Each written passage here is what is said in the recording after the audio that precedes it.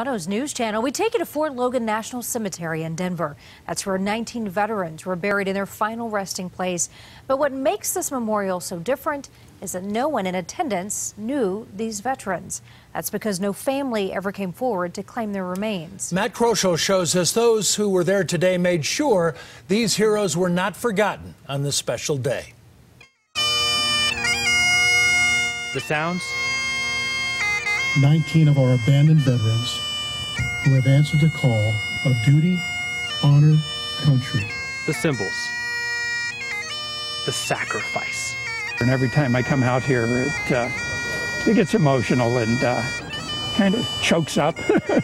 All the things you'd expect to find at a burial service for military veterans.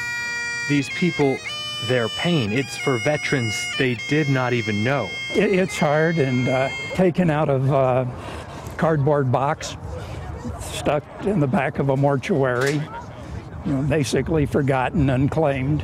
It just makes me feel good that people are giving veterans respect and recognition. Pomeroy, Weston, Staff Sergeant, World War II. Present. The veterans interned here today at Fort Logan National Cemetery come from across Colorado. Communities coming together to help give the honor and respect these veterans deserve. Waterman, Vern Ronald. Collectively, the veterans being honored here served in World War I, II, Korea, and Vietnam. 19 of our lost brothers are present and await committal. They used to be called the Forgotten Heroes. Not anymore. At Fort Logan National Cemetery, Matt Kroschel, CBS 4 News.